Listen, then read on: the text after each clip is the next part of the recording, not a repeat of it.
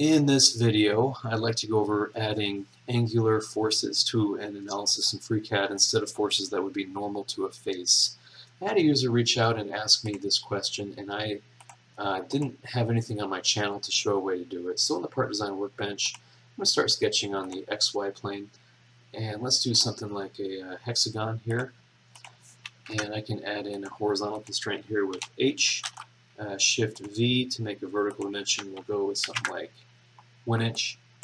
And now I can close. Let's pad that to something like 0.65 inches tall. Now I can choose how I want my force to go by using a sketch. And I can choose a face. And if there's no face that matches the direction that I want my force to be, I can also add in a datum plane and sketch on the datum plane. But for my purpose, I'll choose this face. A for angle. We'll make that 30 degrees. And we'll go with something like 1 inch. We'll close that. And now we'll head on over to the FEM workbench. And let's start by making a new analysis, which shows up in the tree down here. And maybe the first thing is highlight my body in the tree, go to the G-mesh, 0.075 inches. Let's say that's our largest mesh size. And there we are meshed. So let's go through that. I can add in constrained or fixed geometry. And I seem to remember putting this over here. We'll put it back. I'll grab this face. We'll add some fixed geometry on that face. We'll choose up here, and I'm going to choose a force on a face. You can do a pressure or anything else that you want to. Let's do a load of something like 9,950 newtons.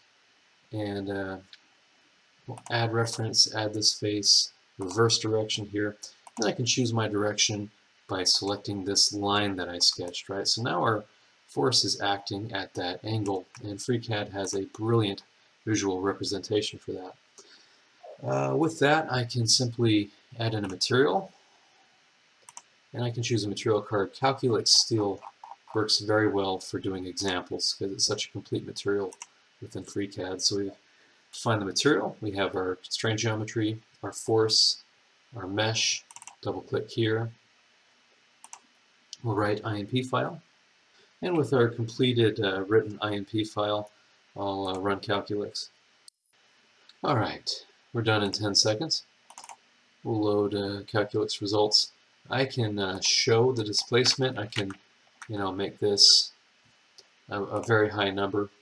And if I go to absolute displacement, and I can run my slider to how this thing would move. And this is, like apparently a factor of 100 times. Let's make this slider 10,000. And see, yeah, that's pretty dramatic there. Maybe a little bit too dramatic. Let's go with 1,000 times.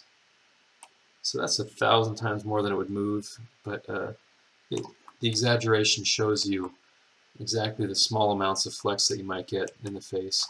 You can also go to the von Mises stress and have the color code show you where you have the most stress. Clearly right here.